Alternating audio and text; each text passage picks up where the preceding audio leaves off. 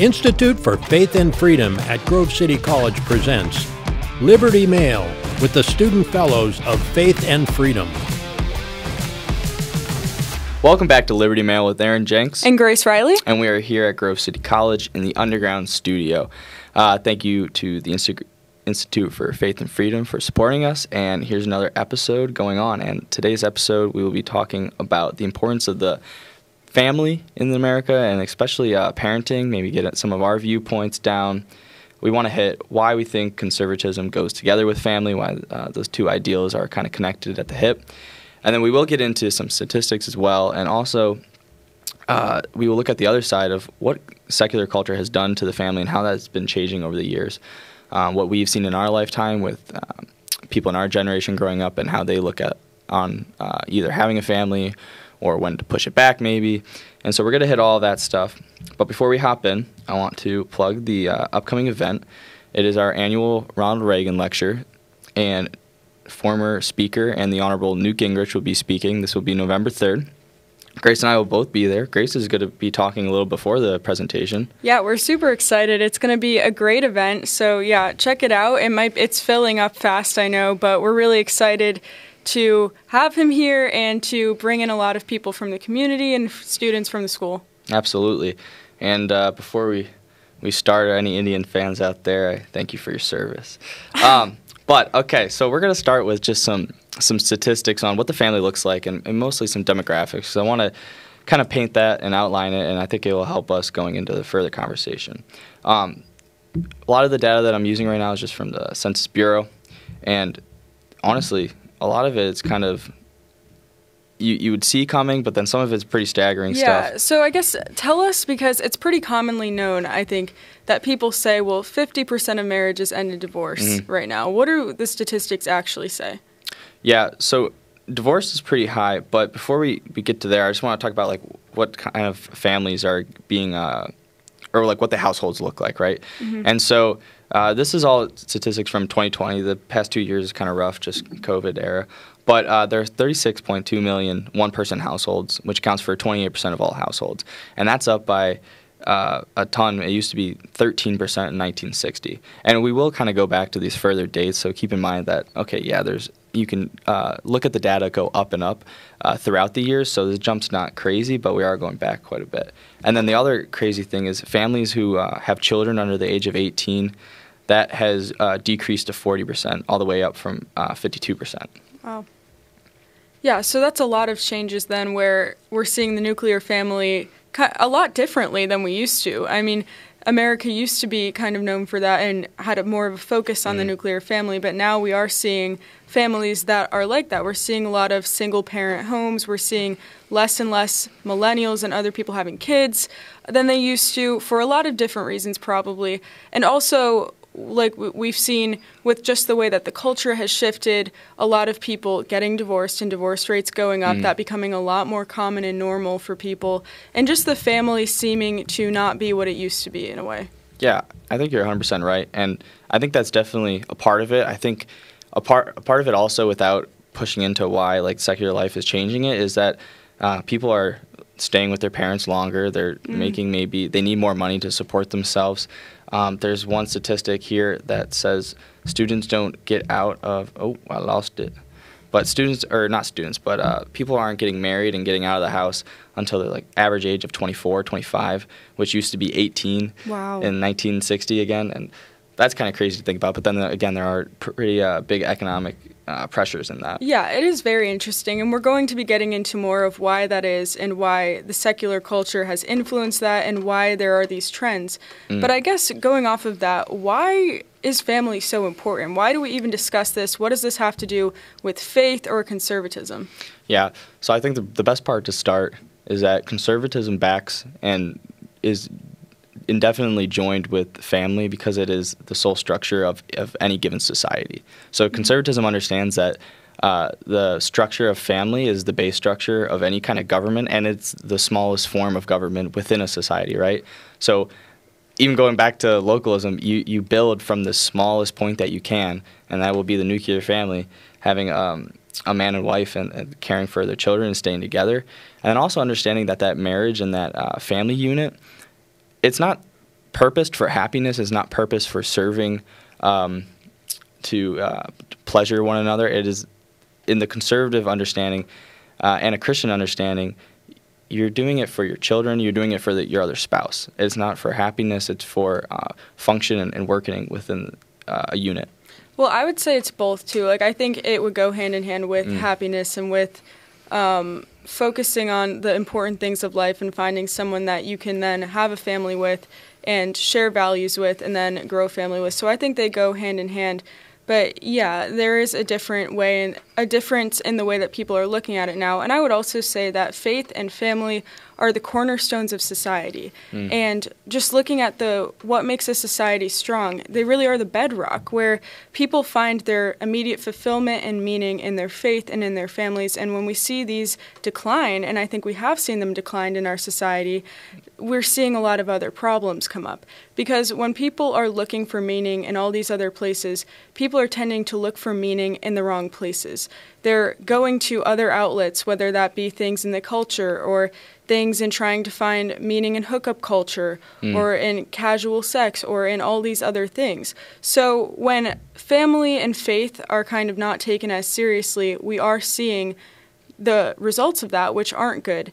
And looking at a society and how a society is successful and thrives, a society is going to have a lot more trouble on the terms of justice and on reality, or on justice, reality, and on understanding morality when looking at issues and when deciding what is right and wrong in a nation and how we should come up with laws and what we should value as a nation, if there isn't a form of truth. If society is rejecting a truth, if society is rejecting the truth, then they're not going to be able to have as much clarity in the way that they govern and understand everything going on around them. Yeah, two of the biggest things I think that Grace highlights here is that when you don't have that structure and family unit, you look for things outside of that. So as you brought up, like morality and ethics, that is the foundation is built with the family unit. So if you don't have that, you're looking for it elsewhere.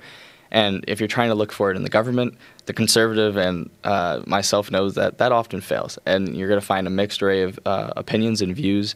And often morality then becomes subjective, I think, that we've seen in our culture.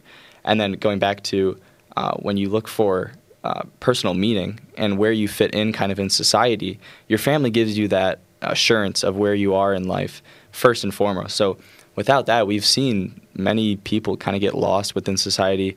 And then, yes, they're finding groups outside of the family structure, but the conservatism and a lot of old writers understand that the family unit is both stronger than a lot of these outside units, and they create a more cohesive unit.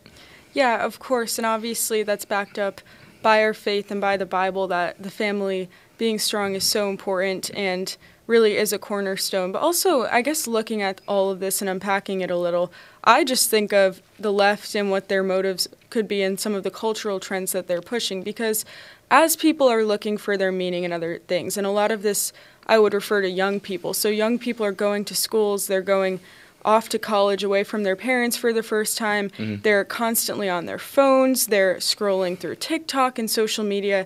That's a lot of the things that take up their time. So when young people are focusing on social media and all these other things and on what's going on in the entertainment industry, what are they seeing on those things? And a lot of the cultural trends that they are seeing and things that are being pushed by the entertainment industry and by universities and by public schools would be more leftist-leaning ideas.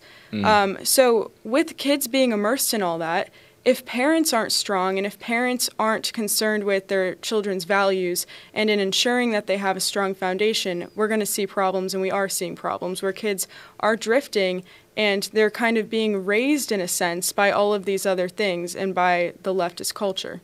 Yeah, that's definitely true. But I think you're missing a little point of where maybe it's not as much of a focus on our generation to, like, without saying, or without a doubt, our generation is affected by that. But I think a lot of the times it just, even in the media or politicians will just say, oh, Gen Z and millennials are so affected by this. And then I find it so contradictory, and I really think that anyone above that millennial stage from like 40 plus, they live in the same lives where they are drawn in by the media that you say that is skewed to the left a little bit.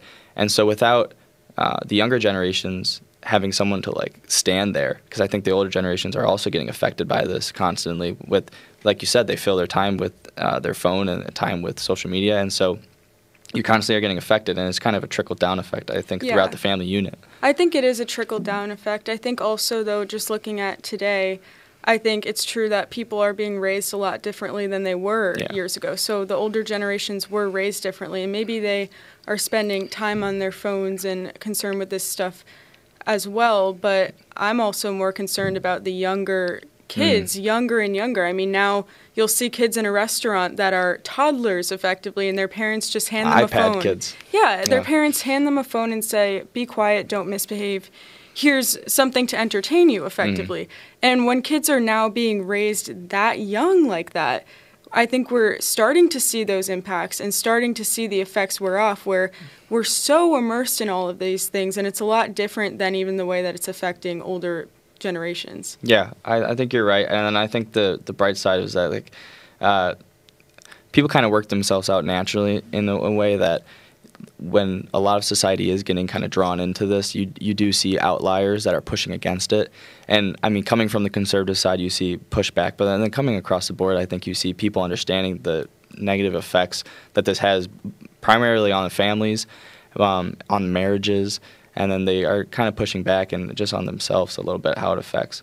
How do you think that how does conservatism separate itself believing in a family unit when it comes to marriage?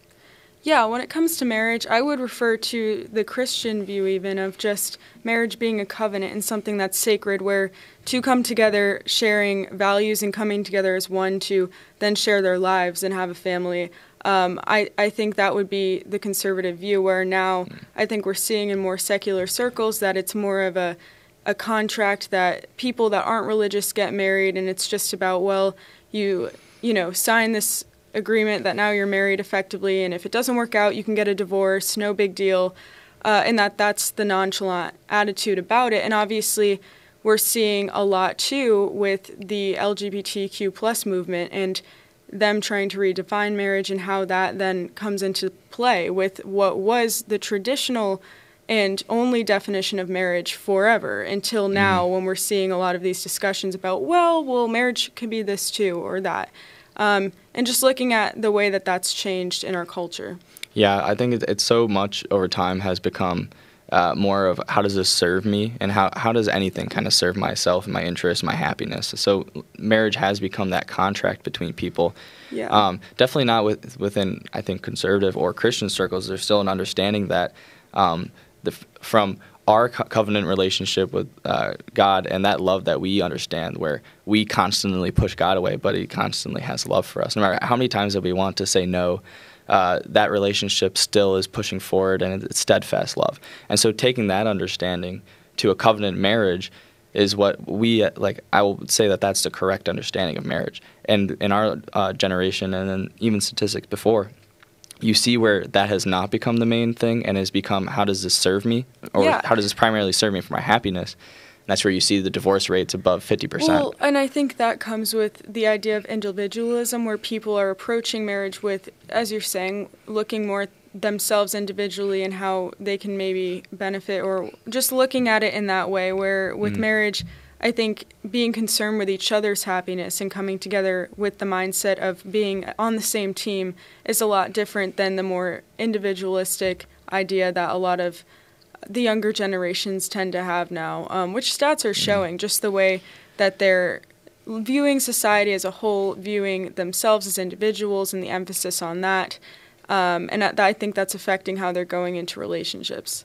Yeah, they definitely bring that baggage with them. And I don't have the stats pulled up right now, but almost like a utilitarianism view is where you can pull up all these stats that are connected to either single-family households or divorced households, and those children are at risk. Those children are at risk for so many different things throughout their life, whether it's like they're more at risk to show signs of like aggression and physical aggression, and then also for like mental illnesses.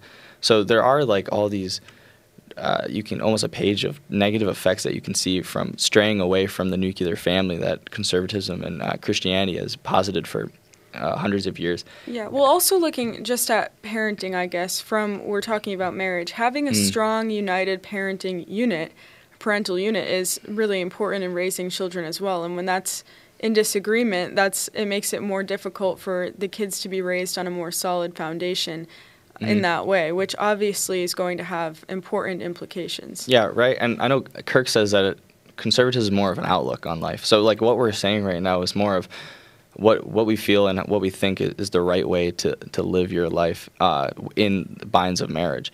And not even feel, but what we kind of know to be truth from our faith is that these are an attitude or a lookout or an outlook of life that lead to success versus the secular world that we've seen over the past 50 years increase, and it's been leading to brokenness and I would say pain overall in a lot of family units. Yeah. So, and what do you think, just going off of this, just to make sure we have time to get to it. So, looking at our generation now, one of the things that's become very prevalent among especially college students, but even younger now in high schools and, early graduates of college. So millennials and Gen Z is hookup culture.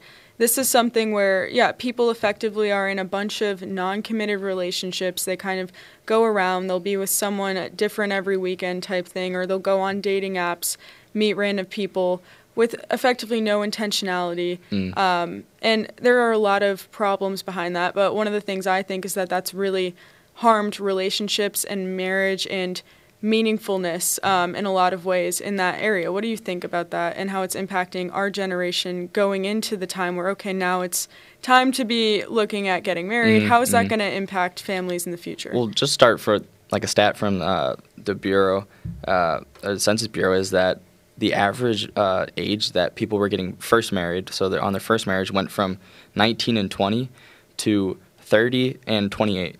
So 30 for men and 28 for women. And so we've seen that it actually has correlations, but then also it's like these cultures that we see are kind of the main way of life at a lot of state schools or any kind of universities say that, hookup culture, partying, they don't say outright this is going to fulfill you, but just by putting those things in their daily activities, that is what they are filling themselves up with, right, at the end of the day. Which isn't working. It's making a lot of people depressed, and it's not providing any sort of fulfillment and meaning, of course, because it can't. And it's not the right way to go about things, and it's hurting a lot of people. Well, it's a lot of pleasure. It's a lot of happiness in the moment.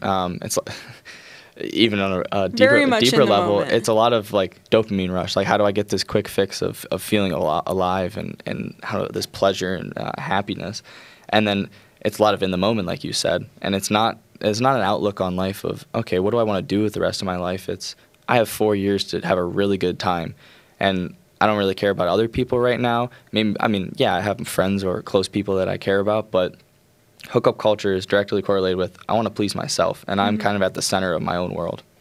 Yeah, it really is, and I think it's a really sad thing to look around and see so many people making that their lifestyle effectively, and it is really harming people's meaning, because it's very difficult to go about and kind of just do that and still uphold. It's very difficult. Yeah, well, how do you think that, from my perspective, like, how can you carry living 4 years of that life and that kind of culture and treating people in relationships and then expect to carry that over to a successful marriage? Exactly, and I think that's a really good question, and it's a very difficult one where I think it is harming, those longer term relationships later, and there are certainly lasting effects of that, and it's wrong in general. But looking at dating apps and the way that they're kind of enabling this, and and college campuses, even college campuses have become more outright. I think part of the problem is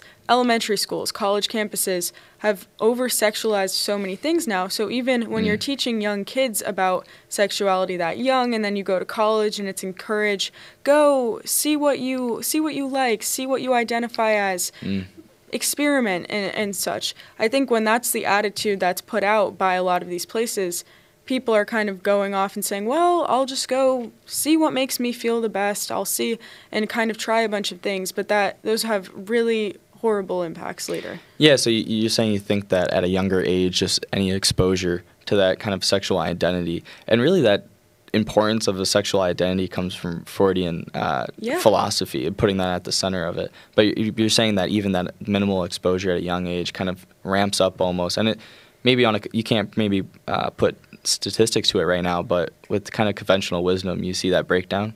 Yeah, and even looking at just looking at, for example, middle schools and elementary schools, they've tremendously changed sex education the past few years, where now abstinence used to be taught as a common thing and as something that is acceptable, and nowadays it's not. It's maybe sometimes taught in some states that you can do it, but for a lot of schools, that's not what's taught at all. It's taught, here's a condom, you're going to do it anyway. Go experiment at a young age. So when kids young are being told all of this, and also we have seen in elementary schools teachers that are talking about all of these gender identity issues and talking about puberty and about sex in elementary schools, that's going to have an impact on kids' development in a negative way. Yeah, Grace, I can't remember. Were you public school or private school or homeschool? Yeah, I was public school for a time, and I also did private school, but I even saw that in my public school. Yeah, because I was public school too, and I can remember we only had to take in high school at least 1 year of sex education. And I can vividly remember this one kid now raising his hand in class, and we were learning about different methods of prevention, and he asked about abstinence, and the teacher was like, well, we know that you're not going to do that, so we want to give you a set of tools that are realistic. Yeah. So, And in my head, I'm like, well, any of these are, I guess, realistic from a sense, so why not at least have abstinence in there? So there was a huge breakdown of kind of my logic from what they were saying and what is kind of reality, right? Yeah, and I really do think the left as a whole is pushing these things on purpose, and it's a problem. And parents, I think it's their responsibility to be watching and saying, okay, what are my kids being taught? Is this right? And kind of stepping in there and not trusting that the public schools are going to be just teaching them good information, because it's become very apparent that they're not, and that things have become biased. Right, and that's a whole another topic that we can get into on another episode where, okay, now we've hit the family unit and why decision-making is so important and certain aspects of it, but then you come into, oh my gosh, what are these children going to be learning? How do I want to raise them and have them fit into society at the most minimalistic level, right? Yeah, and obviously, so the family unit, the nuclear family, and why that's important in our country and in the world, and why that cornerstone is so important and foundation, and also marriage and how parenting impacts all of this, and just how all of that is intertwined, is such a big, broad topic that's hard to break down in such a short episode. But just before we close, what do you think about how we can market to people or help this in the future to help the culture to become more pro-family again? Yeah, so I always come back to, in my own personal life, by just leading by example in everything, sports or life, and leading by and showing people kind of what that light is inside of you, both from Christ-like and then also just like what that lifestyle brings. And whether it's, okay, this is like happiness in a lot of other places, even though we're not striving for happiness as our sole kind of meaning of like a marriage or a family unit, but I think you can strive for happiness. Yeah, I think you can. Should. It just hurts me, or not hurts me, but I just don't put it at the front, because I don't think that's what is ultimately like. Do you mean happiness versus joy? No. Because I think when you search for your own kind of personal happiness, you kind of try to take control of your own things. But I think that understanding as like from a faith perspective, and then also with some conservative tenets, is that Christ is the center of my life, and I kind of want to work to serve his purposes. Yeah. And from that, you get a ton of happiness, I think, in my personal experience. I was going to say, let me know if you agree. Yeah. In my opinion, I think, obviously, you find joy in the Lord always through all circumstances. But I think in a marriage, a good marriage that's focused on Christ and that's focused on, each spouse serving each other as well in the best way, I think that happiness is the goal. Yeah, if you're familiar with Augustine, he has a couple works on just order of your life and how you order kind of either God or your own personal happiness or ambitions. And so it comes into that. So I just think that, to sum it up, that you need to lead by example is like the almost a sum-all phrase.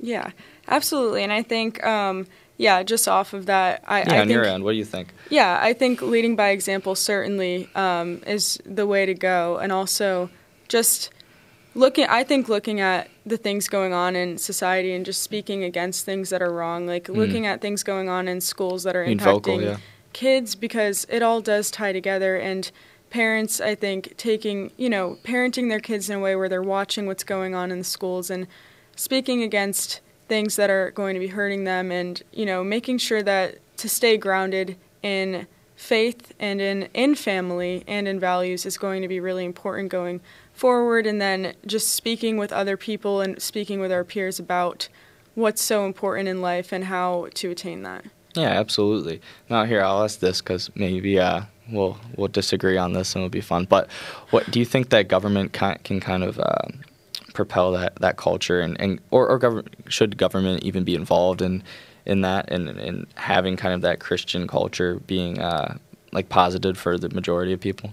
Do you mean, I guess it depends on what you mean by what government would do. I think the solution at this point is going to be, Christians coming together, and because it doesn't come to mind what the government could really do to fix this. I think it's a cultural problem, which is then downstream from the whole political issue. But I think through looking at the culture and trying to, fight the culture war in a sense and talk about truth and spread truth and whatnot, that would help this. Yeah, I'm with you on that too, because you see it in a couple media posts where people want the government to kind of interact, and you'll see it coming from conservatives where they're like, oh, if we could just have certain policy about the family unit passed, and you really want government interfering in that area, and do you really trust it? And so you come into other stuff, and I think as a base value, no matter what the policy is, my stance or viewpoint is, okay, no, like you said, we can do this ourselves, and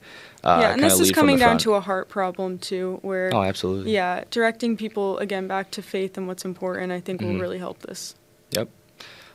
But so thank you so much for watching this episode of Liberty Mail. Be sure to subscribe and like, and we'll see you next week. Thank you. For more information on the Institute for Faith and Freedom, visit faithandfreedom.com.